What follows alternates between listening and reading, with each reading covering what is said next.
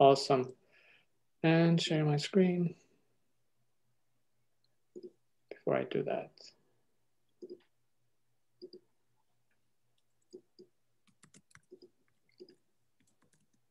Can you give me a thumbs up or tell me if you see my screen? Looks great. Awesome, awesome. Welcome, welcome, welcome everyone.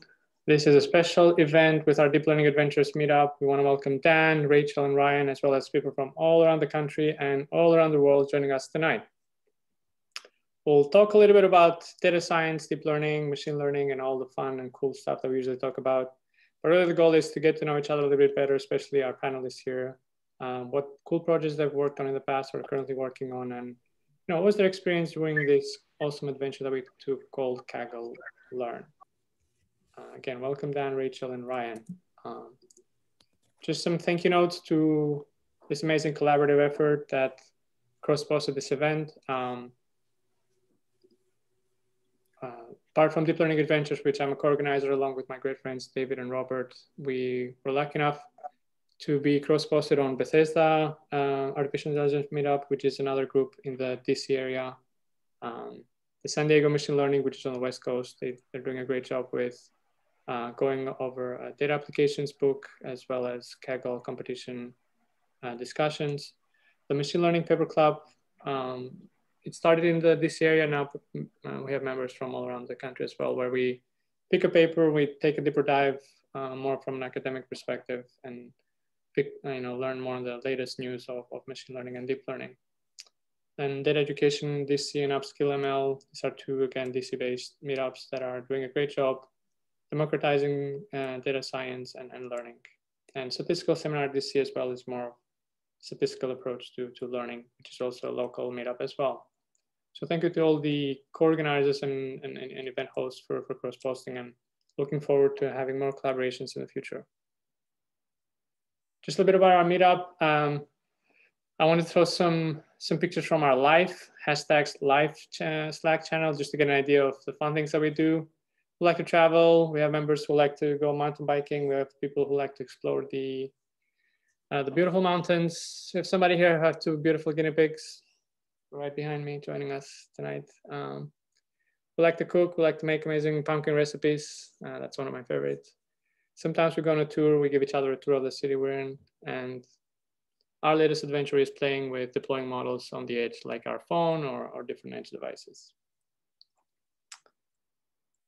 Today we're going to talk about Kaggle Learn and some of the great work that Dan, Ryan, and Rachel have put together, and their teams as well. Get some advice from them on data science in general, from a learning perspective as well as from a career perspective, and just have a good discussion. So that's all the slides I have. I'm going to stop sharing at this point. I'll ask. Let's start with Dan to say a few words about himself, introduce himself, and again, welcome, Dan. Yeah, so let's see, a few words about myself. I've been really closely involved with Kaggle for a long time. In 2011 or 2012, I did not think of myself as a data scientist, but competed and became really spent a huge amount of time on a competition in the early days of Kaggle. When I first submitted to it, I was using classical statistical techniques, and it was in not exactly last place, but approximately last place. Over the course of that competition, learned a lot about machine learning, ended up finishing in second place. It was a competition with a $3 million prize for first place, but unfortunately no prize for second place. So maybe have mixed emotions about that, but as a result, was able to get a job doing data science consulting. Did a lot of consulting for, I think I've consulted for 6 companies in the Fortune 100. Worked briefly at Kaggle, was an early employee at Data Robot, which is a AutoML tool, which is now a quite big company, but at the time was pretty small. And then about 4 years ago, went to work at Kaggle, and that was, Kaggle Learn didn't exist at the time, and the thing that I spent most of my time on at Kaggle was creating Kaggle Learn. In January of 2020, I left Kaggle and created a startup, which is maybe I'll depending on what the questions are, it'll come up again later, but it's just trying to help people who build machine learning models actually go from I've got a prediction to what do I do about that prediction. So you might have a machine learning model that says what's the probability that a given transaction is fraud. Let's say the result is it's 7% likely to be fraud. Okay, what do you do about that? That's going to depend on potentially a lot of other things about that financial transaction. And so if you think of that as we want a rule for how do we use our machine learning models, the thing that I'm focused on these days is helping data scientists understand the implications of different rules they might use so that they not only build predictive models, but they use them to accomplish broader goals. Got it. Thank you, Dan. That was very interesting. Rachel, how about you? Would you like saying a few words about yourself and where you're now, and what was maybe a few words about Kaggle Learn and your experience there? Yeah, definitely. So I went to Kaggle right out of graduate school. So I had my PhD in linguistics, and my graduate work was really focused on computational sociolinguistics and how language use reflects language use and perception reflects social identity in various ways. And while I was at Kaggle, I was involved with a number of different things. I helped write some of the learning courses. Probably the thing I did that, I mean, it's been a while, but I did a bunch of sort of live events. So with live streams and having exercises that you would do like at a specific point in time. And actually somebody just reached out to me and was like, is it starting in March? And I was like, March 2018, it was a while ago. And I really enjoyed Kaggle, and actually also in January 2020, I started at Rasa, which is, get my shirt on. We have an open source framework for building conversational AI systems, so chatbots, virtual assistants. And I've been involved there both with some work with the research team on NLP research in that space, but also I'm a developer advocate. So I do a lot of work in developer education, and I do a lot of YouTube videos. Awesome. Thank you, Rachel. That was great. Ryan, how about yourself? Would you like saying a few words by yourself and what are you currently toying with, and what was your experience with Kaggle Learn? Yeah, so I joined Kaggle back in March, so end of March, and then it was perfect timing because that was when everything started shutting down. And before then, I had been a math lecturer at a university here in Oklahoma, where I am, for about 10 years. And then in school, my degrees were in mathematics. I had been interested in machine learning and that kind of stuff for a long time and kind of kept up with it. And then I just happened to see that they were looking for someone to join the Learn team on their discussion forum, and sent in an application and just got lucky. And so I've been there, so I guess about 9 months now. So it's been really great. Awesome. Thank you. Just to get some more introductions here, I'll ask some of our community members to maybe say a few words about themselves, but I'll hand it over to David and Robert, my co-organizers, and then I'll ask our friends Sveta, Lana, and Leana, and Luis, just to say a few words about themselves and their experience with our meetup, just so that people have an idea of our community and what we have been doing for the last 3 months during this Kaggle Learn venture. So David, how about you? Sure. So I'm David Patton. I am a PhD in physics, but I've been working as a data scientist and right now work for a healthcare company. And knew George, as George said, I'm a co-organizer along with Robert, and have been known them before this group even started. So good friends with them. Just go ahead. Cool. Robert, how about you? Sure. Hi, everyone. I'm Robert. In addition to George and David, I'm also a data scientist in the DC area. Like David, I also came from physics background. And the three of us actually met each other at a deep learning working group event probably 2 years ago, at least now, maybe even 3, I can't remember, where we were working through systematically each week. We'd cover new modules of Andrew Ng's deep learning specialization. And all of us were looking to incorporate more knowledge about these topics into our own career endeavors. So when I found out that George was looking to make a splash here during the pandemic and start a group, I jumped on board wholeheartedly. So it's been a lot of fun organizing these events with this team and learning a lot of new things along the way. Awesome, thank you, Robert. Let's hear from some other community members so people have an idea of who we are and what we do. Alana, let's start with you. Yeah, sure. Yeah, hi, I'm Alana, and yeah, I'm glad that they started the group because yeah, it allowed for me to kind of jump on and sort of go along the ride with folks. It's been really nice to be able to watch and participate somewhat in some of these, like the Kaggle, coding adventures and some of the other stuff too, because it's just sort of fills out with a community, the idea of like, well, I want to have a project or I want to work on something or I want to, kind of broaden my knowledge of the way things are working like right now currently too, with like the tools that are available.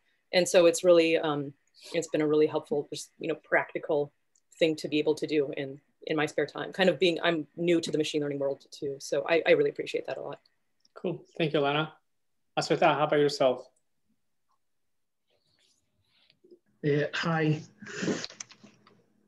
Yeah, can you hear me? Yes. Yeah. Okay, welcome guys. My name is Asweta. I was in telecom industry back in home, but this last 3 years I'm working at the machine learning. Basically, this community is great. It's a bridge, to connect you with technologies in the data science. So as a community, as well as shape you how to work together. So I believe it's contributing a lot, in learning from the society as well as from the from the Kaggle. So it's great to be here, and always I'm feeling good. Thanks for joining us again. Liana, how about yourself? Hey, yeah, my name's Liana. I'm in the Seattle area. I've been coming to these sessions since I think about September last year, and been to a few meetups, but I definitely gravitated to this one and probably honestly felt most comfortable in this one. Everyone's extremely welcoming. I love the diversity in the topics in this group. Sometimes there are guest speakers doing deep dives, sometimes doing the Kaggle competitions or the Coursera.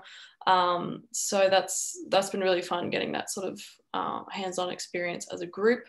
Also get to meet a lot of people who are experts in all of these different fields. So whenever you have a question, you know who your go-to person is for X, Y, and Z.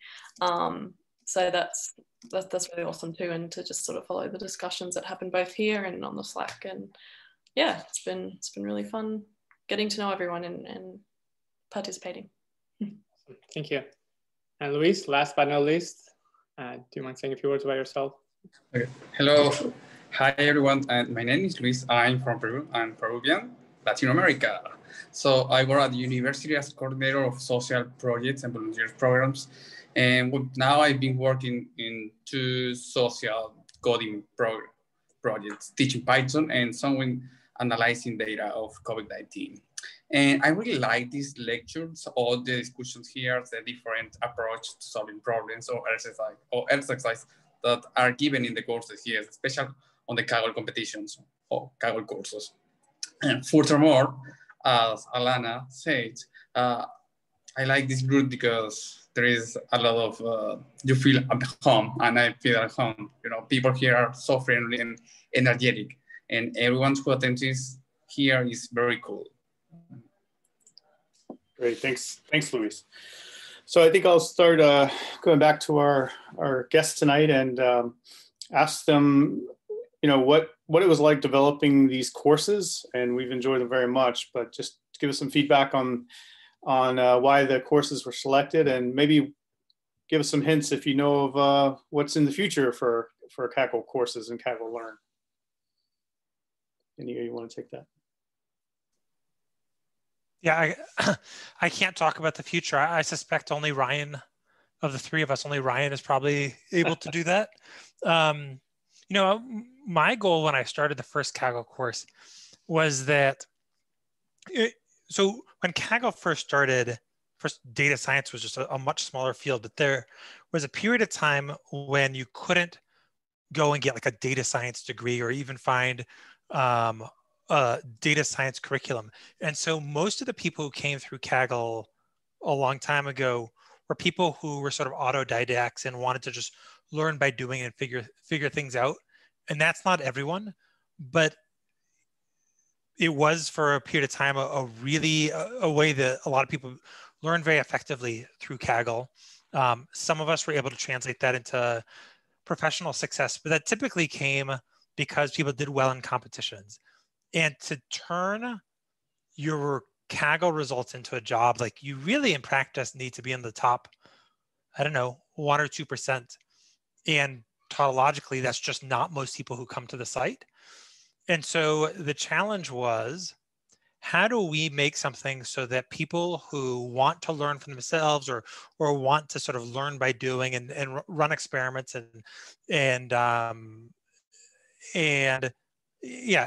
sort of get started quickly and then figure things out on their own, how do we make it so that that works for not just 1% of people, but for most people who come to the site? You know, in contrast, there are a lot of great courses. Someone talked about Andrew Ng's course. So that's a course for people who want to learn a bunch of theory. And you might get through that course and not be sort of self-directed even after months of learning. And so the thing that we really strived for in the early days of Kaggle Learn is like, how do I make something that's interactive? It's, 4 hours or so, which is what a lot of our courses are. And at the end of that, you don't know everything. You, in some ways, know like less theory than almost any other course on the internet, but you know enough that you can sort of like play around with deep learning, or you know enough that you can join a machine learning competition and play around with scikit-learn and like experiment with models and use everything else that's on the site. And the site has, 10,000 data sets or something like that. So yeah, I wanted people to be able to learn a way, which was also a way that I learned of like, just teach me enough that I can start being self-directed. And that was always the goal. And it's, I think it's resonated with a lot of people. There are a lot of people for whom it's not the ideal way to learn, but I was excited to create something that I thought was sort of different from the other courses out there. And I'm remembering a lot of the discussions that Dan and I had about sort of what it meant to be a Kaggle Learn course as opposed to, I don't know, I guess for me, there's of course Andrew Ng's course, but I always think about, when I was starting out, if you asked a question about machine learning, people would be like, oh, go check out, what is it? Elements of Statistical Learning. And like you flip to any random page and there it's covered in Greek letters. If you don't have like a really rigorous math background, it can be really intimidating. And my sort of, because Learn was sort of Dan's, I'm trying to think of a word other than baby. The spark of life came from Dan for the courses as they continued forward. And when I was putting things together, I taught a lot of in-person courses in graduate school, and I worked with the software carpentries. Now it's just the carpentries. Folks a lot, so I'd had quite a bit of in-person teaching, and also I'd been doing some live streaming and sort of got some feedback from community. I think I saw Ryan somewhere in the thing who would often tune into the live streams. So when I'm sitting down and putting together a course, I had to think about, okay, what do people absolutely need to be able to do? What are their main learning goals? And then drawing on my experience, talking to people and sort of where they tend to go off course as they're working towards that learning goal, getting ahead of those places where people will develop misconceptions or, anti-patterns, or, start to do things like, say, tuning the random seed, which I know is a little bit controversial in the Kaggle community, but I would say is not a good best practice to take with you into your bag of tricks for the rest of your life. So yeah, it was really a dialogue between these very goal-oriented, want to be able to do things, and paring it down to brass tacks, but at the same time, because you're not in a one-on-one course situation, how do you make sure that everyone can follow along in a way that's also not too verbose. It is a tricky, tricky balancing act. Ryan? Yeah, yeah. So it's really interesting to hear the kind of the origin story there of Learn. So, but yeah, it's been super successful. One of the most popular parts of Kaggle, I think. So along with the competitions and data sets and everything else, it's one of the reasons that people come to Kaggle. And I think that kind of as Dan and Rachel were talking about, it's the kind of the experience that can help bring people into the rest of the Kaggle ecosystem. Like maybe the competitions feel kind of intimidating, or they've never worked with notebooks or haven't done any like big projects before. So we really tried to focus on, well, how can we get people quickly like making stuff on their own? And so really focus on like applications and like getting people to, like independently explore things that they might be interested in. So yeah, we've talked a lot about that, and we're trying to kind of develop new stuff in that direction too. And I'm really excited about it. Let's see, currently, for the future, I have a feature engineering course coming out the 10th, so that's in a couple weeks.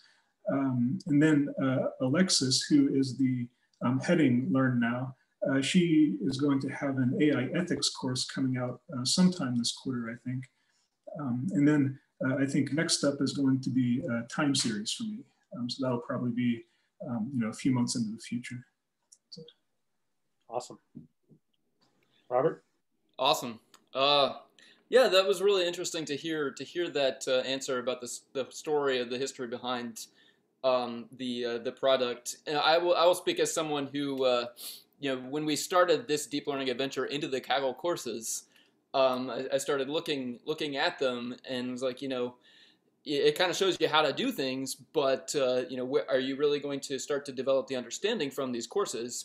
But at the same time, in retrospect, I have found these courses perhaps even more useful than the other ones that are more deep into the theory, because it's a perfect reference and I know exactly where to go.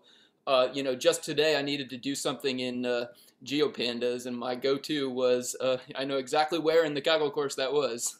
So that's and I share Rachel's observation about the challenges of someone tells you to learn something and go to some statistical learning text, tips around it. Great work, but not for someone who's only got 30 minutes and doesn't have the math background.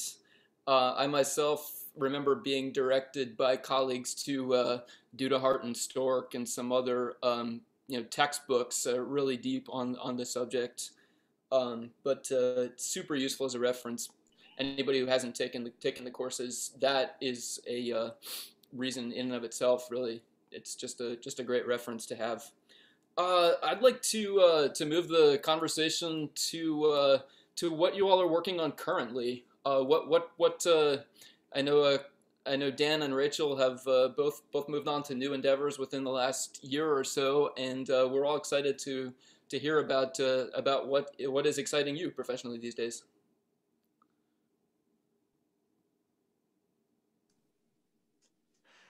I'll go first. Yeah, so let's see. Pretty soon after I started at Kaggle, I was talking to a friend of mine. He worked for a large US-based airline. The most important problem that you work on if you're at an airline is, and you're a data scientist, is how do we set prices? So if you were to build a machine learning model for setting prices, let's just take a moment and brainstorm, like, what if I'm going to use machine learning, like what would be my prediction target? They update prices daily. And so a quite reasonable thing to predict is how many tickets, if I give the model the price, how many tickets could I sell in a 24-hour period? Okay, so let's say you build that model, which is in fact a model they built. And then someone says, all right, you've got this predictive model. What price should I actually set? Now, if you've got 1 day before the flight takes off, and I say, all right, I can basically use this model, I can effectively like trace out a demand curve, and I say you could sell 3 tickets for $400 or 5 tickets for $200, like which of those is better? Well, I could just do multiplication. Like that's actually a pretty easy problem. But let's say I've got 90 days before the flight takes off. Then someone says you can sell 3 tickets for price X or 4 tickets for price Y or 5 tickets for price Z. Like which of those is better? There's this really complex dynamic optimization problem. You know, especially if you think the price that we set today is going to influence what our competitor sets tomorrow. And so he said that they're really just unable to go from, we've got a model, it makes predictions, to, in this case, the thing they actually control is their price. And the thing they're trying to achieve is make as much revenue as possible. They just had no framework for going from, we've got a model that makes predictions, to what should we actually do? In fact, he's no longer with that company because they were unable to, his team is no longer even exists because they were unable to solve that problem. And I talked to a lot of data scientists, and in contrast to what you see, you know, you do a Kaggle problem, you build a model, it makes predictions, you submit it to the leaderboard, that's the end. Or you read a textbook, it tells you how to build a model. Maybe it says, hey, you can look at the validation or cross-validation score. That's the end. In practice, there's almost always extra work to be done from, we built a model, it makes predictions, to, all right, what do we actually do? And if you can't translate it into what you actually do, then your model is, I'm going to say we're 0, and it sounds like I'm being sort of exaggerating, but I actually mean literally, unless you can turn it into decisions, the predictions are worthless. And so that's something that I saw all the time. I spent a lot of time saying, all right, how do we be as rigorous in going from predictions to decisions as we were in just going from raw data to predictions? I came up with an approach that I think most data scientists should be using. Frequently, it involves building multiple models and embedding some domain knowledge that isn't embedded in models, because in practice, for any real business problem, there are some parts of the business where the best knowledge is not something that's stored like in a database. You just have to actually walk over to the marketing guy and say, hey, what are you guys going to do next quarter? And then he tells you, and then you sort of write it out as an equation. So we've built software for data scientists so that they can take multiple models, they can take other domain knowledge that they can describe in a somewhat mathematical sense. And now in this, I'm going to call it simulation environment, test out different decision rules they're considering and see what's the bottom line impact of any of those. So this is a piece of software that we've built. It's a web-based app. Part of it is you just import your scikit-learn or TensorFlow or XGBoost models. And then there's a domain-specific language for how you go the next step from that. And the primary thing I'm spending my time doing is trying to convince people of the need and the possibility to go a step further and do what I call decision optimization instead of sort of prediction optimization, which is how I would describe most of what's done in machine learning.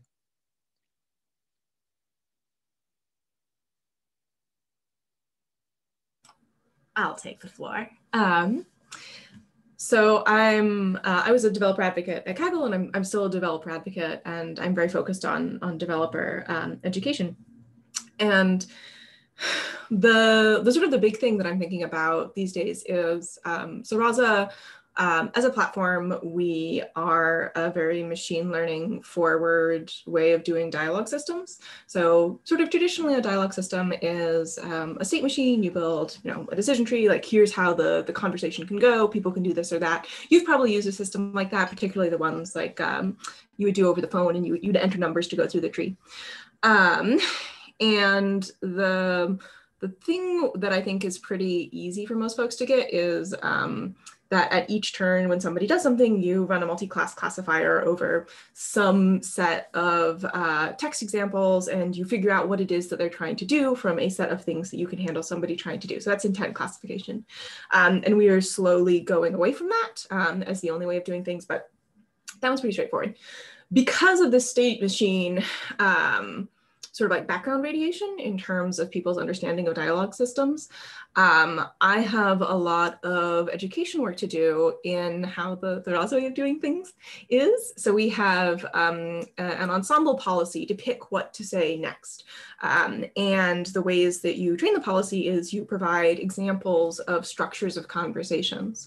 And so one of the policies is just like, if the conversation is following the flow of an example that you provided, keep doing that. Another policy can be like, hey, every time somebody asks to buy alcohol, we have a rule that checks what their age is. And if they're not 21 in the US, say no, and immediately stop that part of the conversation. And then we have a transformer-driven policy. And the big education challenge for me is going from a system where people are super familiar with building out dialogue trees and doing everything rule-based to beginning to bring in more of machine learning ethos. And I do work with a lot of machine learning engineers, and like they know what's up, and that's always a pretty easy conversation to have. But I also work with a lot of people who have a much more traditional software development background, who are maybe working on these voice systems, who have been doing dialogue systems for a while, and sort of helping them develop those intuitions about, you know, how the data distribution is going to affect something is, you know, an area of ongoing challenge and growth. Ryan, how about you? Yeah, so what I've just finished up working on is the feature engineering course that we'll have coming out in a couple weeks. And so this turned out to be a lot more challenging to write than I was expecting it to be. I discovered as I was developing the course that there's not kind of a predefined curriculum for feature engineering like there is for a lot of other subjects where you could you know, find in a textbook or you look at different courses and there's usually a lot of agreement there. There are some pretty good references, but they all tend to cover different subjects. And so I spent a lot of time thinking about like what kinds of things would people want to know or would be useful for someone who is coming at this for the first time, and also coming up with some techniques people could use that were general enough to apply to most kinds of problems, and that would really kind of direct people through the thought process and through the complete workflow. Like, how do you integrate this feature engineering with the like the rest of a machine learning project? Yeah, so I think it's going to be pretty good. I'm real excited about it. We go through kind of the like discovering features, like trying to figure out which features are going to be useful, and then some different transformations that you can use, just like in pandas for one, and then testing them using like cross-validation, say, to figure out which kinds of new features are going to be useful. And then we do some creating features with unsupervised models like principal component analysis and k-means clustering. And then we also do a cool kind of category encoding called target encoding. And we sort of talk about the dangers of like data leakage that go along with that, and some of the ways to avoid it. And then we also are going to have a bonus project go along with it that is a feature engineering for our house prices competition. So one of our getting started competitions, a regression problem for house prices. And so over the lessons in the course, you'll in the exercises do feature engineering for that data set. And then in our bonus lesson, it'll bring it all together. And after you finish, you'll have like a strong project that you can use to get started on this competition on your own. So yeah, I think it'd be really cool. Awesome, thank you, Ryan. Very interesting. Let's switch gears a little bit. I'm going to tackle this next question from a persona perspective. Let's say somebody is pretty new in data science or machine learning or deep learning, and he or she wants to either improve their skills or maybe try for entry-level career into data science or machine learning.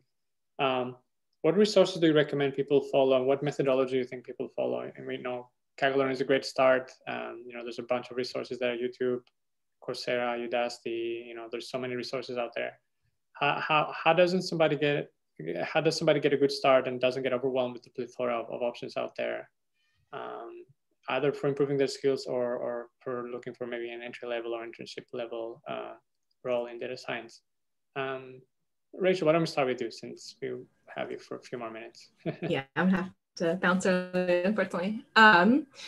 Yeah, so I guess a couple pointers I would give you would be give yourself a time frame for how long you're going to spend taking introductory courses. I think it's good to start with some sort of introductory material, whether that's a course, whether that's a book that guides you through it. And after that, I would start working on a project, because at least I find for hiring managers, what tends to be very compelling to them is that you have done the job they are hiring you to do. So find something, like if you're doing an analysis project, something you really want to know the answer to. If you're doing a machine learning project, something that builds something that you need or want in your everyday life that you're going to be motivated to work on. And once you've finished your time frame, maybe like a month, maybe 2 months, depends on how much free time you have, then start working on your project. And as you work on your project, you'll probably reach a point where you're like, oh, I need to do X and I don't know how to do that. Let me go figure out how to do that. And I would also do a plug that I want to say Emily Robinson and Heather Knowles. It might be Jacqueline Knowles. One of the Knowleses, and definitely Emily Robinson, have a book about getting started in data science and data science careers. I'll post a link in the chat. That is fantastic and is more on the practical side of getting a job. Got it. Thank you. That was very useful. Dan, how about you from your perspective? Yeah, I apologize if there's background noise. I've got both a crying kid in the background and my mouse has stopped working, so I can't mute and unmute myself easily. Yeah, I mean, first of all, I 100% agree with everything that Rachel said. I guess, what else do I have to add beyond that? I think she's summed it up pretty well. I guess the small comment I would add is, when you do a project, and having hired a bunch of data science folks, one thing that you can do, which has a huge ROI, is if you send me a resume, I probably won't even read the full resume, but if I see a GitHub link, I'm going to click on it. I'm going to look at your GitHub profile. Something that has a huge ROI is making your README file, like readme.md. Make that really nice. Like, ideally have some graphics or like a summary of your project, because that's something that's going to pull me in. And like, we get so many resumes that I'm not going to like go deep in your code if I can't immediately tell what the project does. But when you get something that has a README and has like graphs and just shows something interesting, it really like is memorable. It pulls you in. So that's a super valuable thing to do, and it's typically pretty quick. Unfortunately, probably the fastest way to learn is to have a job where you're actually doing data science. The reasons for that are, one, however much time you spend doing data science outside of work.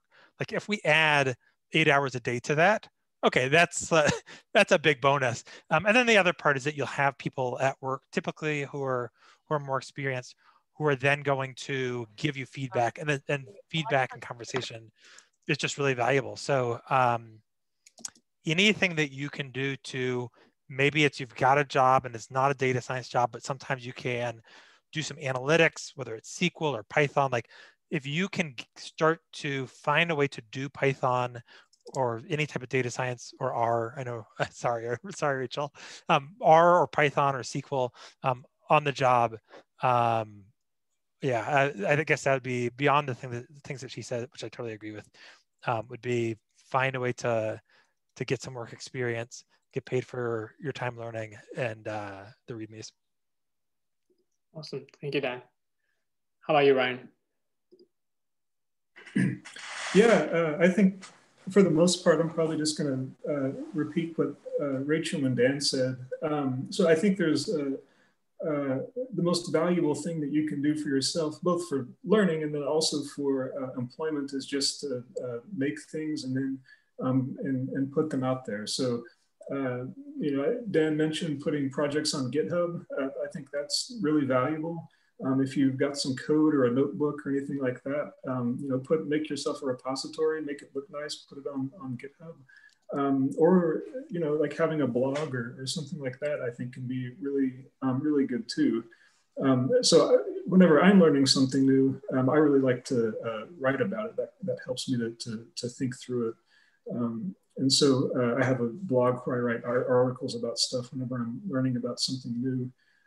So I think that's a great way to learn about something. Make a project or write an article or something like that. Yeah, and I think, you know, as far as learning goes, I don't think there's one right way to do it, but really just whatever works for you. I sort of just throw myself into it and read as much as I can about everything. And, you know, sometimes I get it right and sometimes I don't, so. Got it. So let me slightly change the persona that we were looking at. Sorry, before we do that, David, can I just thank you, Rachel, because I think she needs to hop off. Oh, yeah, absolutely. Rachel, thank you so much for joining us. Yeah, thank you for having me. And if anyone has any questions, my Twitter DMs are open, so feel free to hit me up there. I'll post my link in the thing. Thank you. Thank you. Go ahead, David. So if we were looking at someone who's more experienced, they've already been working in a field, you know, data science related or as a data scientist, but they want to also improve their abilities, and, you know, maybe their work has sort of tanked in the sense that they're not doing anything new, but they want to always keep their game up. You know, how would you change your advice for someone who's at that level? Yeah, you know, maybe this is unfortunate because I like high-tech stuff.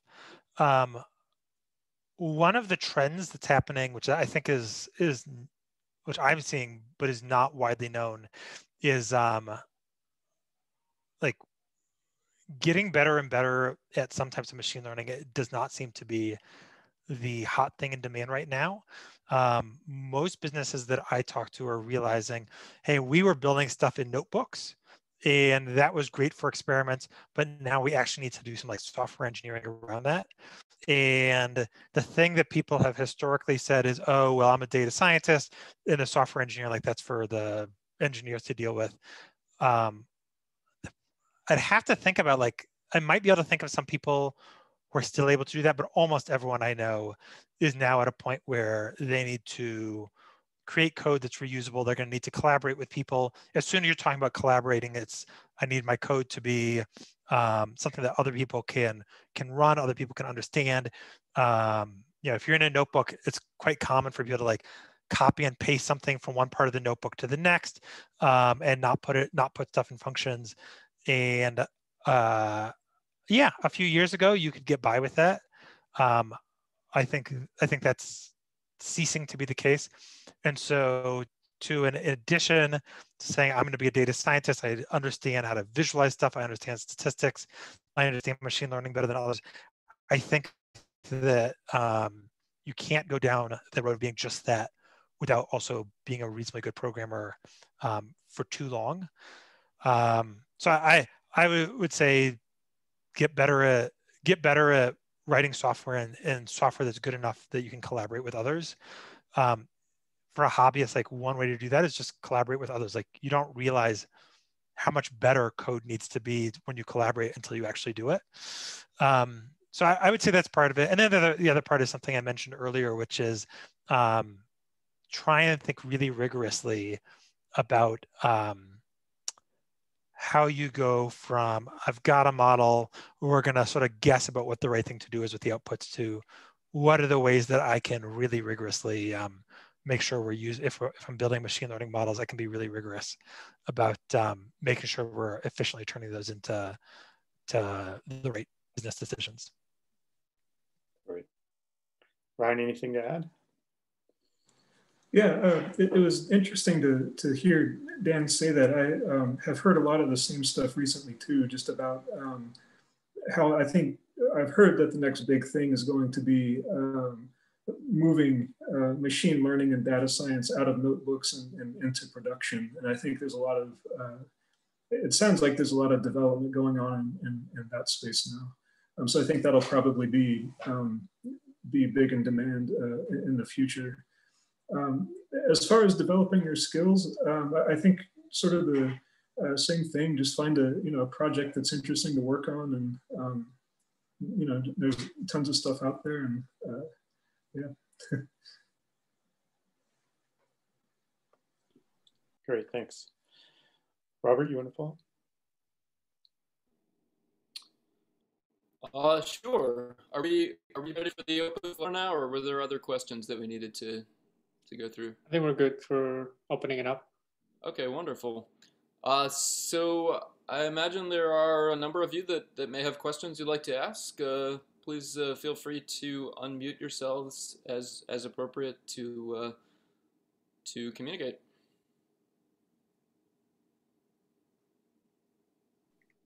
I had a quick question just to follow up on what Ryan was speaking about. You mentioned sort of data science at production level, sort of moving away from those notebooks. In the Kaggle realm, is Kaggle thinking about whether in courses or like how is Kaggle thinking about that problem, if at all, or how would you think about that?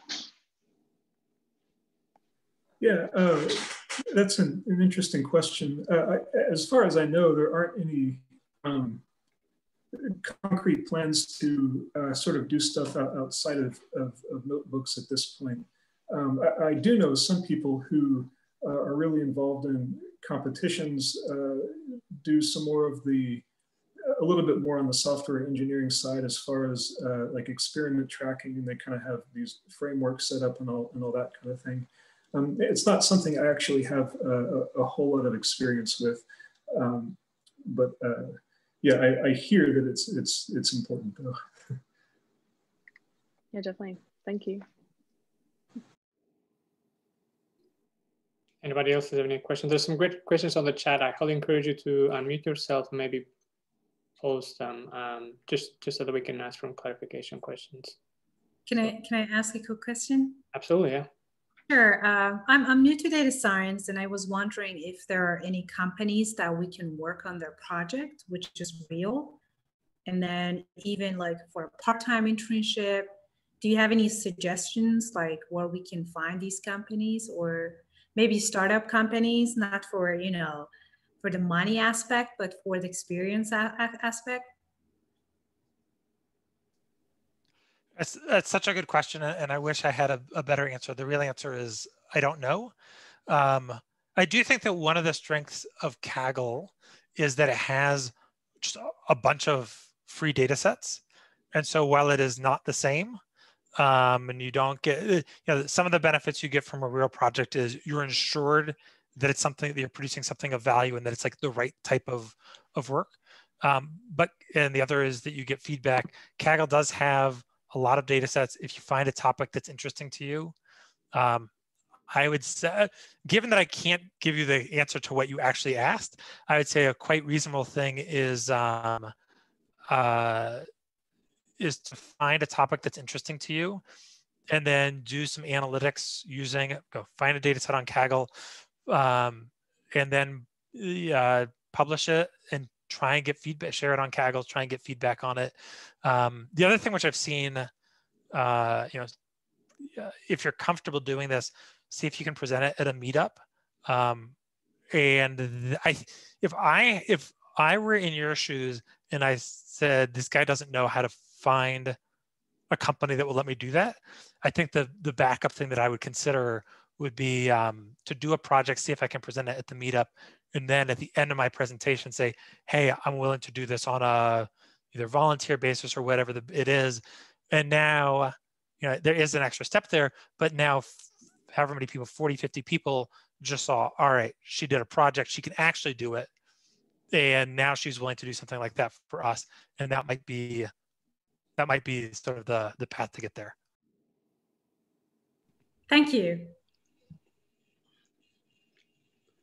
Hi, I just wanted to take a moment to thank the Kaggle folks I got an email notification a while back about your outreach for BIPOC people trying to increase diversity.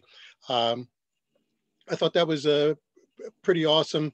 I think one of the challenges is, of course, you know, I'm an old embedded systems programmer, and I do try to do mentorship, but I think getting people, you know, ingested in seems to be the challenge. And, you know, I was just wondering how that program was going.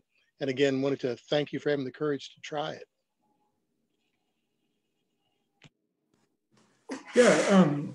Yeah, that's something that we talk a lot about, and it's been a big focus lately, is trying to increase diversity at Kaggle and help develop the community and just bring a wider range of people in.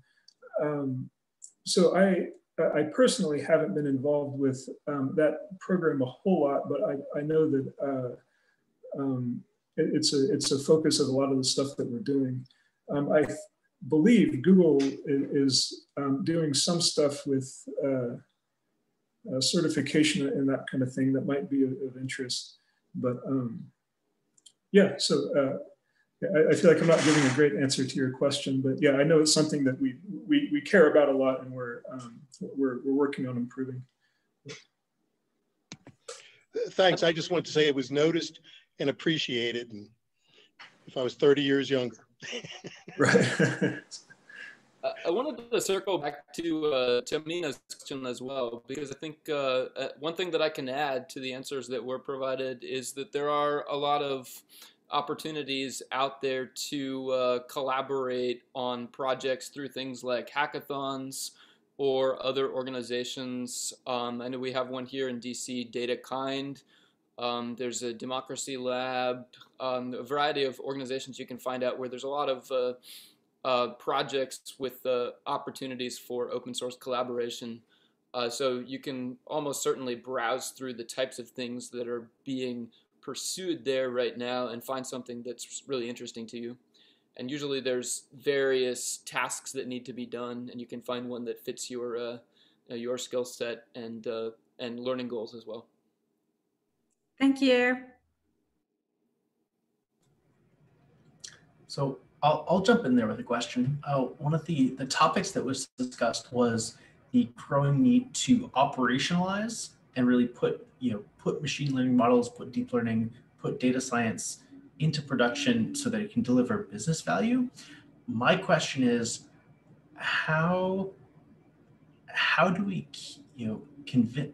communicate to businesses that takes an entire team, not just an individual, not just a unicorn, because the number of tools that it takes to really put a fully scalable machine learning system into production in a scalable way, that takes a huge amount of effort, huge amount of skills.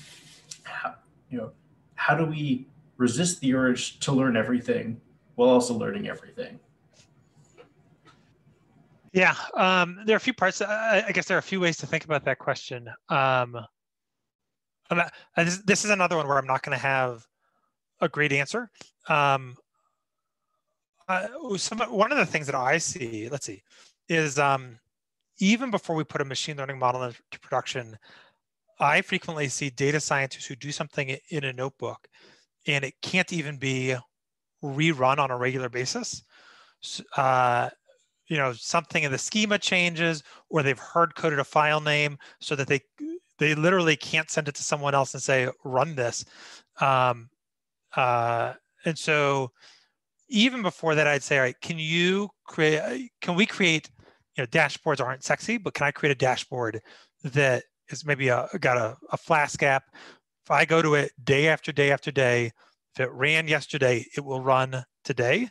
So that's something that quite surprisingly is missing, I think, in a lot of data science. For a lot of data scientists, how do we go from that to the next step?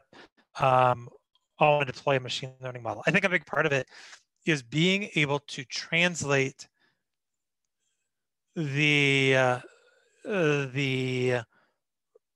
result of using a machine learning model into literal dollars in a compelling way. And so, sometimes I'll see, data scientists will say, hey, if we use this model, then we'll be 3% more accurate in identifying which customers we're going to churn. And then, if you didn't know anything about how accuracy is even defined, you say, God, should we hire someone for a 3% improvement on churn? I don't know. And if instead you could push that a step further and say, the customer lifetime value for these people, for these customers that don't churn is whatever it is, and you could say, hey, we're going to save $500,000 a year by putting this model into production, and I think it's going to require one ML engineer. Now you take that to someone and say, hey, are you willing to spend $200K on a salary so that you can save $500K a year? That's a much easier argument to make. And then there's some analysis. I happen to think that the tool I've developed is the optimal tool, or not the optimal tool, but the best tool available in 2021 for how you go from if we deploy this and use a given rule for how we make decisions based on the predictions, what will the bottom line impact be? But you could even do that in most cases, like with Excel, and going that extra step so that you can convince someone, not just tell them, but convince them that here's the dollars, dollars and cents that's gonna show up on our P&L statement, our profit and loss statement. Like that's when that's when you are getting closer to they're actually going to be willing to invest in. How do you convince them that it can't all be done by one person? I don't have the answer for that. You tell them, and hopefully they believe you. Someone mentioned Streamlit, which I'm a huge fan of, especially for dashboards. Is not a solution for deploying models at scale, but Streamlit is a really cool tool for making something that people can interact with and even like get a sense for what would it look like to use this. Thank you. Any other questions from anyone? Open floor. I have a question actually. My first question is to Ryan. I was wondering, because when I see Kaggle courses, the main topics that are missing in general, almost every machine learning engineer or someone who is interested in machine learning doing, I don't see any unsupervised learning course in Kaggle. I think maybe even a simple course might help people. Like it could have been like PCA or K-means or any other ones. And in other courses, I was wondering if you're planning in the future is RNNs, because recurrent neural networks are almost one of the most important and powerful deep learning models, and it works in many cases. It could have been, NLP or time series. And I feel these are really important topics. I was just wondering if Kaggle is planning to make courses, especially RNNs, even though it's really easy to build using TensorFlow framework, but deep inside is pretty complicated to understand, especially how those internal parameters work in terms of LSTM models and bidirectional LSTM models. And the second question, I was actually planning to ask same thing, since as Dan also mentioned that machine learning or data science is evolving to deployment side more often. So I see in job descriptions there are so many tools required recently, and the number of tools required are growing exponentially. I'm a new graduate. I almost learned all of these, and now I see every single day I need to learn something new within a month.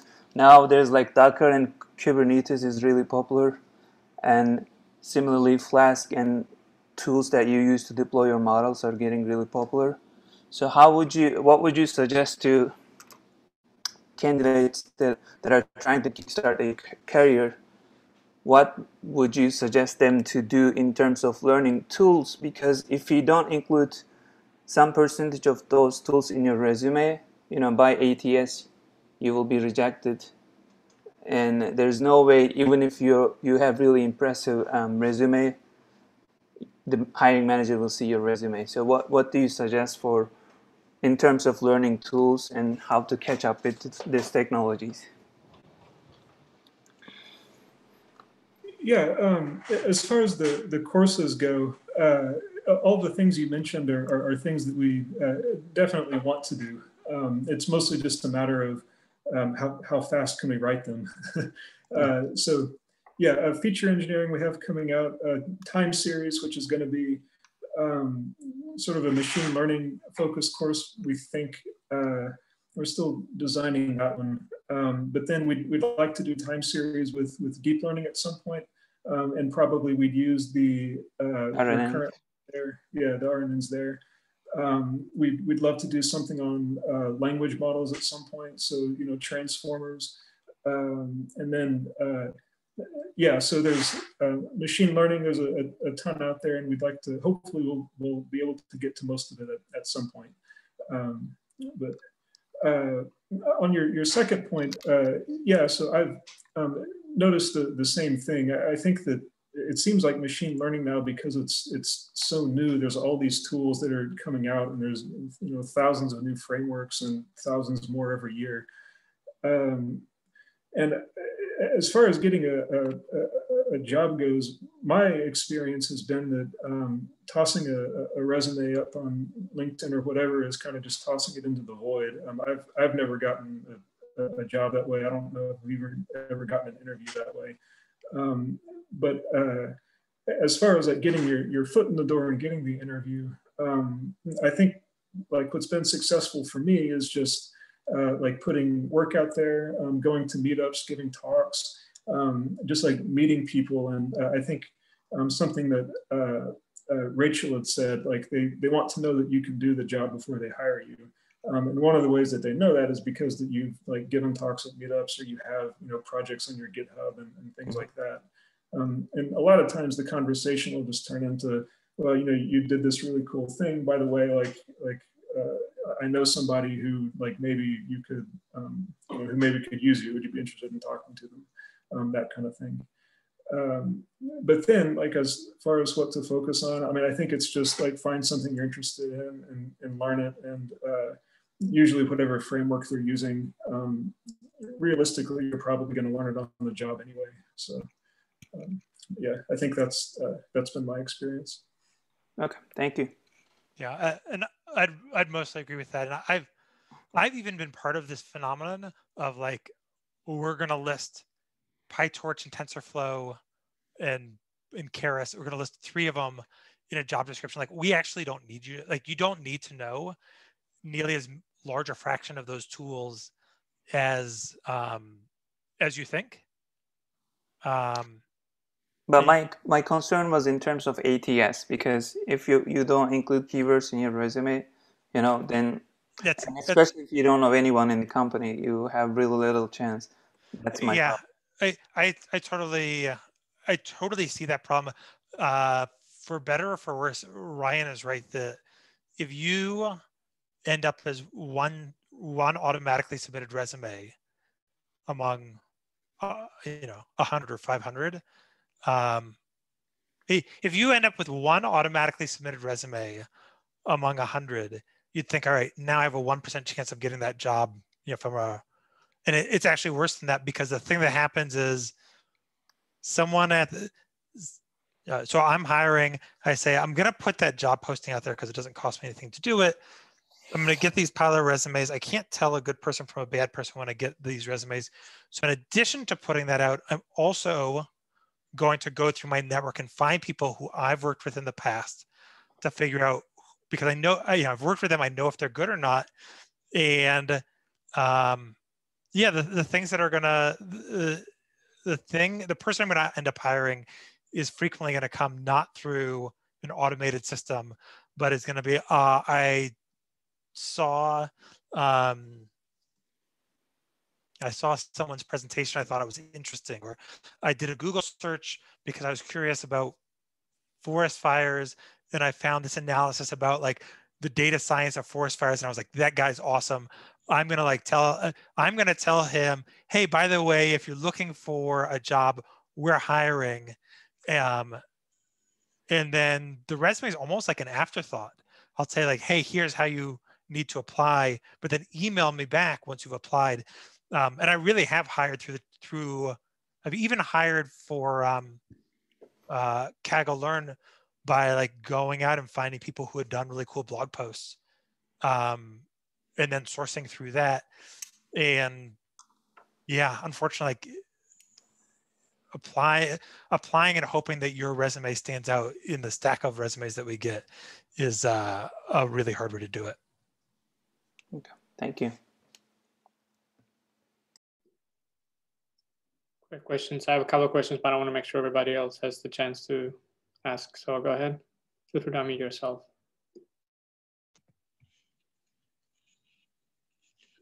Dan, a quick question. You said that you developed a software for effectively doing business cases for AI and ML. Just wondering if you could say what it is or put it in the chat. Yeah, the company is called Decision AI. It's decision.ai. It's a small company, so the website is not great. If anyone emails me, Dan@decision.ai, I'll email you or a link to our documentation, a link to somewhere you can just start using it. Right now we're just getting people on the software, so I can set you up with an account, send you a video about how to use it, because yeah. So anyways, it's called Decision AI. It's a web-based app, and anyone who follows up with me, I'll help you get started. Okay, thanks. I'll reach out to you separately. Awesome. Because I actually teach finance classes, and good place for it. People ask for that sort of software. Yeah, I did a decision that Dan you held a couple of weeks ago or a week ago, and I enjoyed it very much. So feel free to check it out. I posted the link on our chat.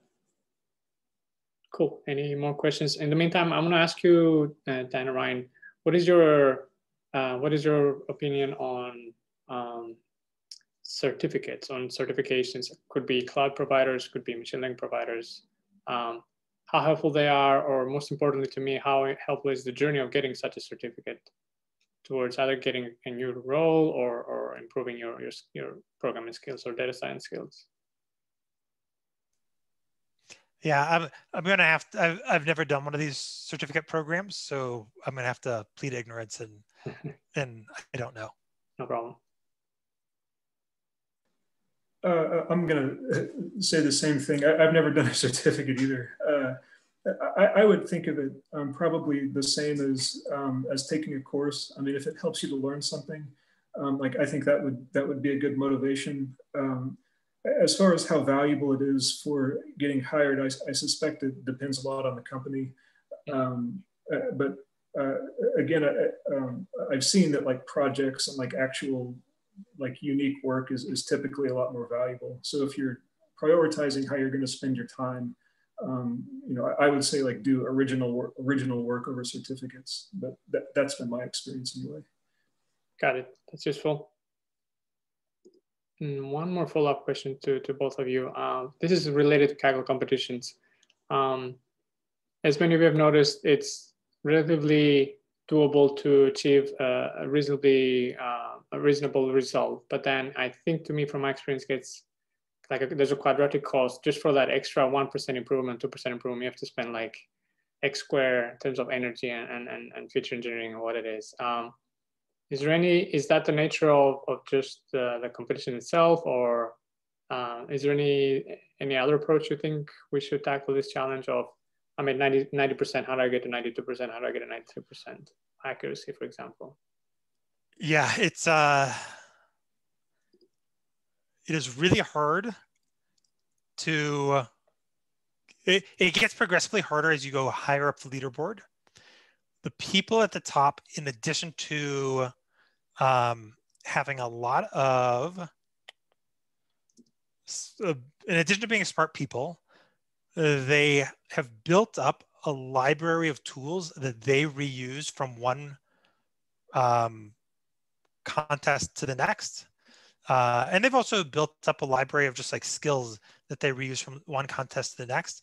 So that, yeah, it's just super hard to to get in the top. Let's see. So there are some tools. There are some techniques that you would not read about outside of Kaggle that are probably pretty useful. So one is, it gets used in a few different senses, but there's something called leaderboard probing, which is to say, all right, so you get a training data set. It's got, I don't know, 100,000 records. In addition to that, you've got the test set, which you're going to submit. Let's say it's got another 100,000 records. Typically, we'd say, all right, I'm going to use just the training set to build my model. Really, the total amount of information I get is 100,000 records worth of information. Every time you submit data to the leaderboard, you get a score from that. And from that, you can actually sort of suck out some of the information by knowing, all right, yeah, you can sort of, you get some information about the leaderboard through this type of probing.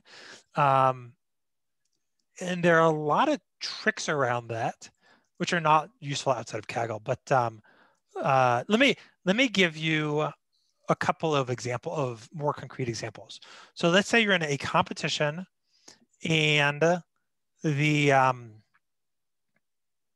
sorry, let me back up. The probing techniques are sort of useful in all competitions, but they're especially useful if you have a competition where the test set is from a different period of time. So let's say it's like a later period in time than the training set. Mm-hmm. So there's a potential that that's just different because the world changes. If your model metric is accuracy, you can submit something where all your predictions are ones, just ones across the board. You can figure out what your accuracy is. And now that tells you in the test set, what's the actual number of ones and what's the actual number of zeros. And it could be different than it is in the training set. And now you'll build a machine learning model. You'll do that with your training data set, but you can do some like post hoc adjustments before submitting it, so that if the actual fraction of images that are for which the answer is true, like if that's actually higher in the test set than it was in the training set, you can make little adjustments that will, just mathematically, tautologically improve your score. If you do a little bit of linear algebra, you'll see that you can do the same thing in regression problems, so that you can make these sort of like, after I've built my model, before I submit, I make these adjustments. It's called leaderboard probing. Some people do it in a way that, that gets a little, some people do it in a way that is really extreme. It's hard to compete with those people. Sometimes they do it in a way that will not generalize to the private leaderboard, which is something that Robert mentioned. But in a lot of cases, so this competition that I did was, you get patient medical records for years 1, 2, and 3, and then you're predicting how many days people will spend in the hospital in year 4. If year 4, it's a different year.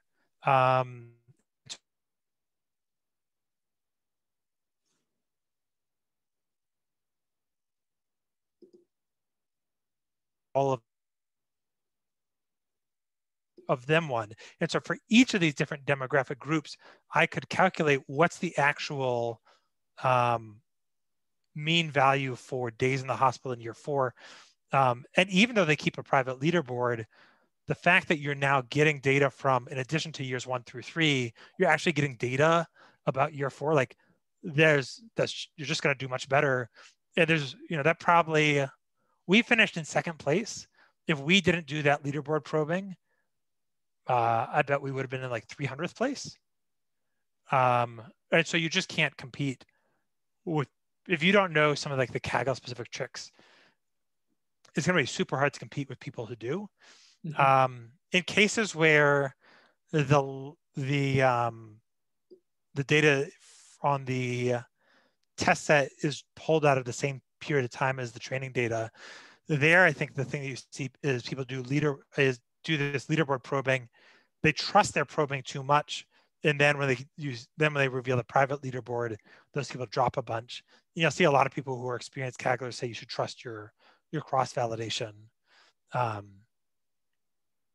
Yeah, and so it varies from competition to competition, but trusting cross validation is depending on the competition makes sense, but doing some of this leaderboard probing sometimes is necessary and other times it's just a little beneficial. If you're currently just doing for your local training, this sort of like train validation holdout split or train holdout split, making sure you retrain on 100% of your data is valuable. Make sure you're doing cross validation instead of just conventional validation is always better because it gives you a more reliable score. Those are the things that come to mind. But yeah, the amount of effort to go from top 50% to top 10% is just a lot more effort, and then top 10% to top 1% is much more effort, and then top 1% to top 5 teams is a lot more effort. Got it. Thank you, Dan. That was very useful. Ryan, do you have anything to add to that? Yeah, just a couple of things from my observations on tabular data sets anyway.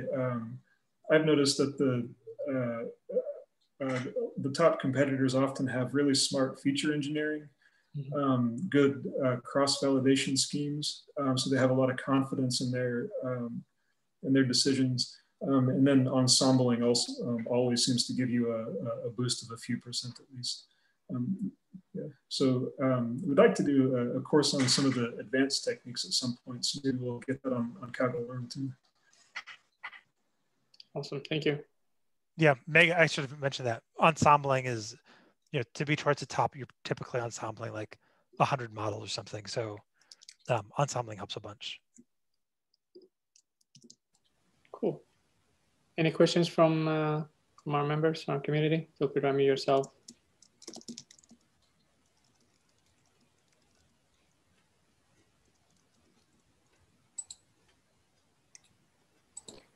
I'll ask one more question. Right. Can you hear me? Yes. Yes, Merlin. All right. Give me a second. All right, there you go. Well, first I want to say thank you for your time and advice. I'm currently doing my PhD in information system security, and I have more than almost 10 years in IT experience. But lately I've been more interested toward data science, learning more toward that. I've been teaching an IT almost now 3 years as a part-time professor at Bellevue University. But I've been looking into more data science internship, like one of the participants asked earlier. I know how hard that is to find an internship because there might be some data that are more related to security, all that kind of stuff. But as even with IT professionals, with your self experience, what would you recommend? Like, for instance, I did my master's in database system technology, and I have experience with R programming, a lot of database programming, programming language.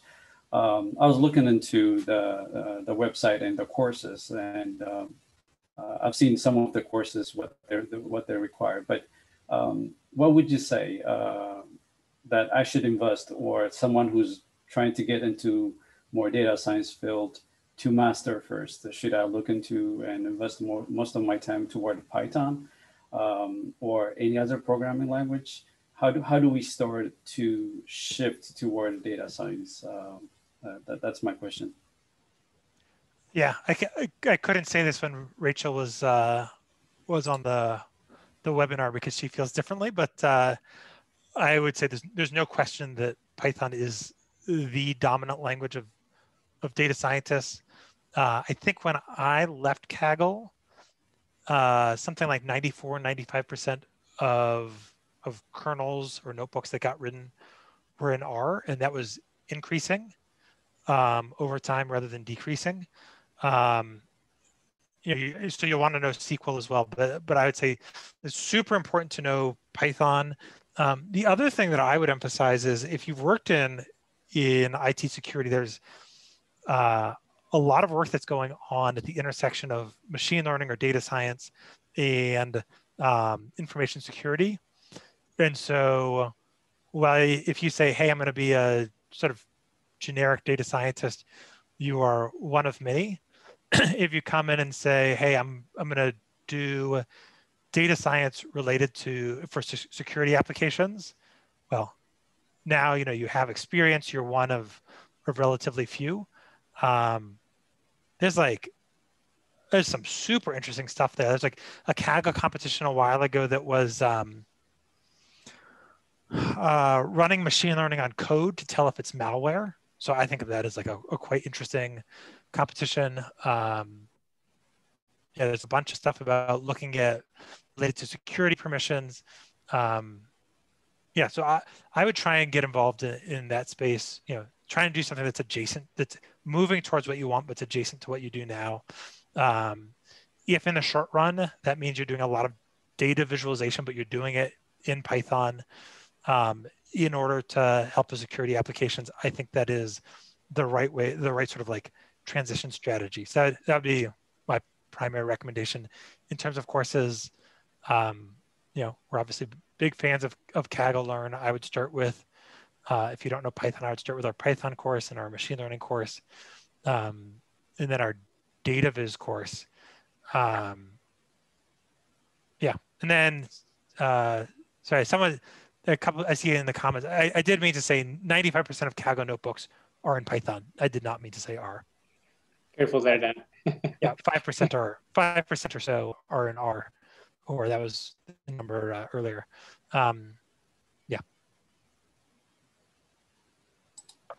Hi, this is Alexandra. I have a question. So how are companies starting to use reinforcement learning in machine learning projects, since it's, I guess, a new hot area of ML? And then my follow-up is, how are they bringing these RL models to production, since they're a little bit different than your classical supervised and unsupervised algorithms? Yeah, I'm really, I've historically been very excited about reinforcement learning.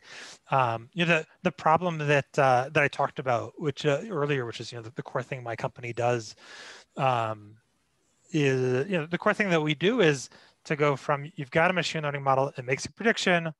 I'm claiming that those predictions typically are not enough to make good decisions. That's for exactly the reason of reinforcement learning, that reinforcement learning exists, which is most decisions, they play out in a series of periods. The right price for us to set, if we are setting airline prices, the right price we set today is going to depend on what we would do tomorrow, and that's going to have an impact on what happens the next day. So these sorts of dynamics are super important in most real world problems. Reinforcement learning is absolutely the tool to do that. And yet I can say with a pretty high, as a quite good approximation, reinforcement learning is just not being deployed anywhere today. There are some minor exceptions, like within Google, which is probably the most, is probably responsible for a quarter of all of the world's reinforcement learning research. Within Google, there are isolated places where it's getting used. So it was getting used in Project Loon, which was about navigating these balloons, so that just got shut down. It got used in something about data center cooling. But even at Google, it was used less than 1% as much as just supervised machine learning. And then if you go outside of Google, I'm not super close to what's happening in Facebook, but if you were to say in an insurance company or financial services or anywhere like that, they quite simply are not using reinforcement learning, in my view, unfortunately, but that's just where they are. So then as a follow-up, what do you view as the challenges to deploying reinforcement learning? Great. Okay, so let me break that into two parts. So first is, what is the challenge to training reinforcement learning, and then what is the challenge to getting your model deployed. So there's a challenge which isn't totally obvious to many people who are not close to the field, which is reinforcement learning has high, we'll call it sample complexity. So you're going to build a model that is going to be terrible at something for the first approximately billion times it does it.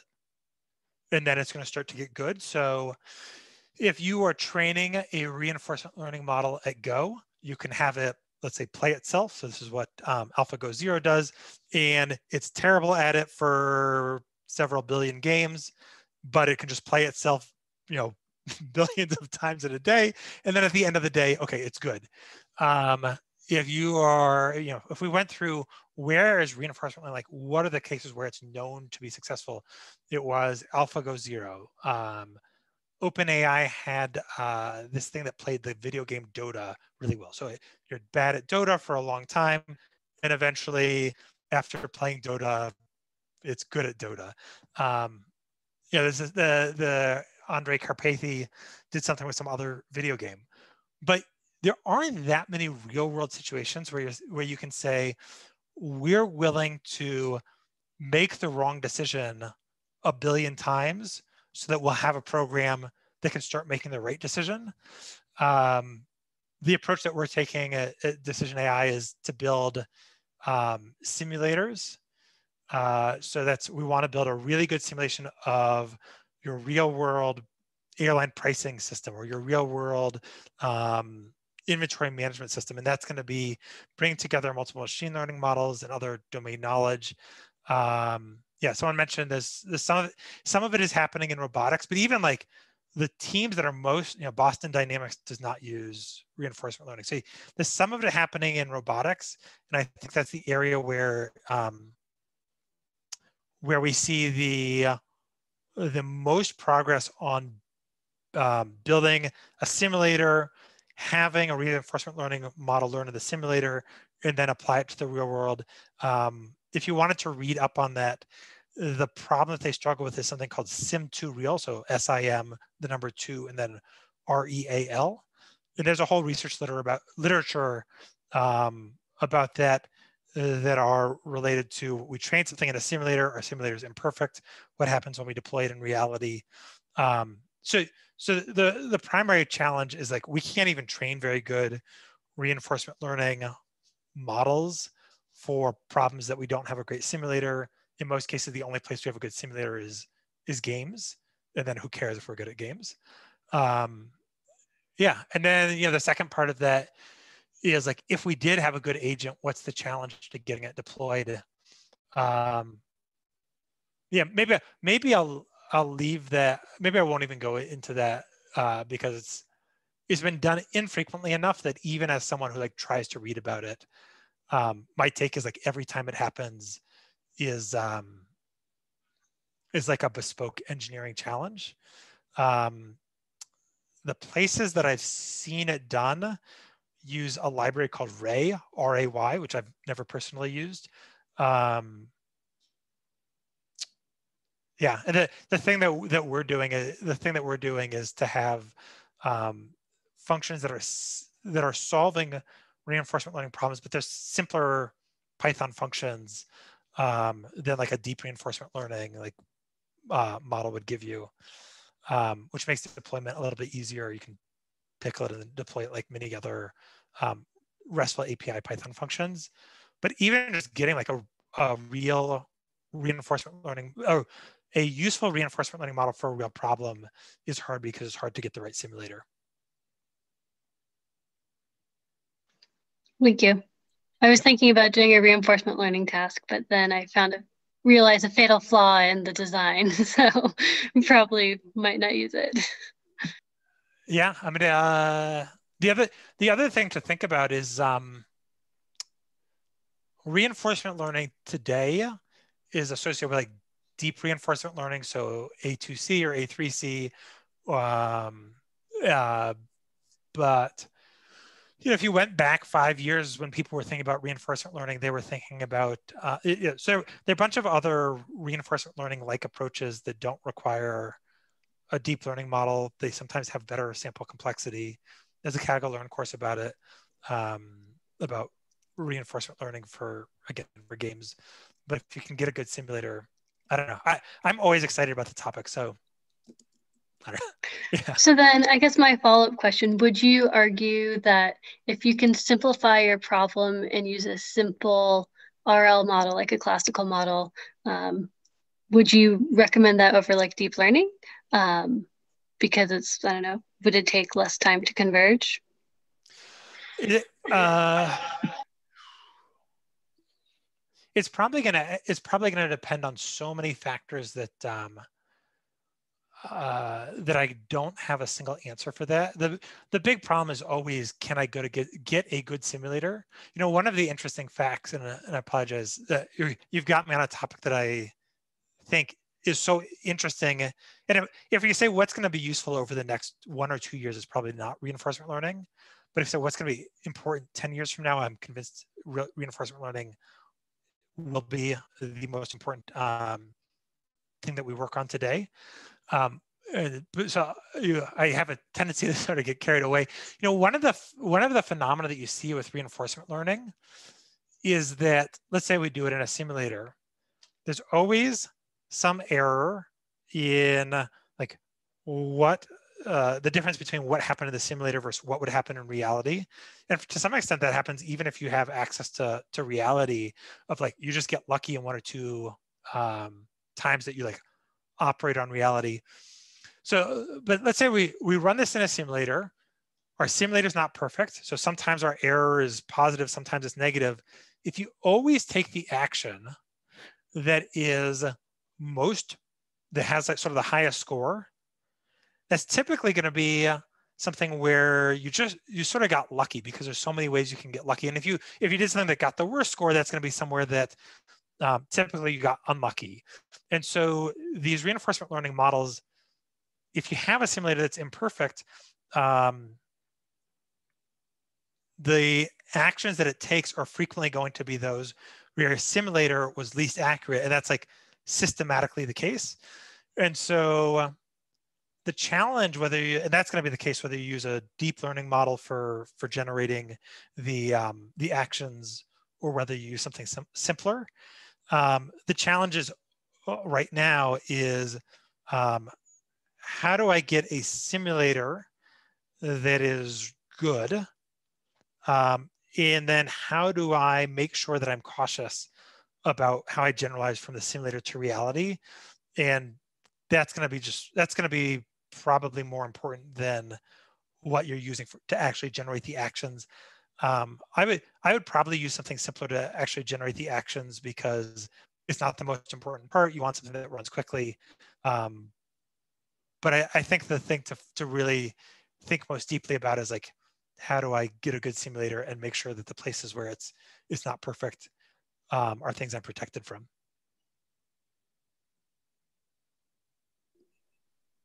Awesome. Thank you, Dan. Thank you, Ryan. Last question. If there are no questions, I think we're going to wrap up here. I know we've went a little bit over time, so I appreciate your patience and sticking with us all the way to the end. See a lot of chat here. Great. I think it's about time to wrap up. Let me share my screen real quick. And again, thank you, Dan. Thank you, Ryan. Thank you, Rachel. This has been a great conversation. Looking forward to having you maybe sometime in the future. It's been really informative for us, and it brought many communities together. So I want to thank you again. Again, special thanks to all the different communities that have cross-posted this event. It wouldn't be possible without you. I'll post the links as well here. Great job on the Kaggle Learns here. We've learned a lot. Looking forward to the new feature, Ryan, on feature engineering. This event will be posted on our YouTube playlist here. As you've seen, we've been pretty busy covering each and every section, and will be posted here. I shared the link on our chat as well. If you want to join us for our next session, we have a deep learning day trip. Robert's going to lead a bike share project he worked in the past, as well as an app he built doing prediction of demand and of different bikes in the DC area. After that, I think the last section we will cover is the intelligent bots navigating space. That's the very last one as part of the Kaggle Learn series, and that will wrap up our Kaggle Learn adventures. I just have a chart here of that exponentially harder problem that I was telling you about. This is really related to the pedal to the metal competition for flower classification. As you've seen, I've tried different models. I'll post a link as well. But once I introduce a new feature, I'm able to jump, but then it levels off my performance. This is validation accuracy. And so far for me, things that have worked are either a larger model or maybe some fine tuning on hyperparameter training, or maybe doing ensemble models, and obviously more data. That also gave me a boost. And that's a decision I linked that Dan shared with us. And Ryan, if you have any links, feel free to share them with us. Again, I'll stop sharing here. I want to thank you again, Dan and Ryan and Rachel. Thank you for joining us. It's been great. Thank you again. Yeah, thanks so much. Thank you. My pleasure. Thank you all for having me. It's been great. Thank you so much. That means the world to us. Everyone for your time. Thank you, friends, for joining us. I'll stop the recording here, but I'll leave the Zoom channel open in case you want to hang out later. But thanks again, everyone.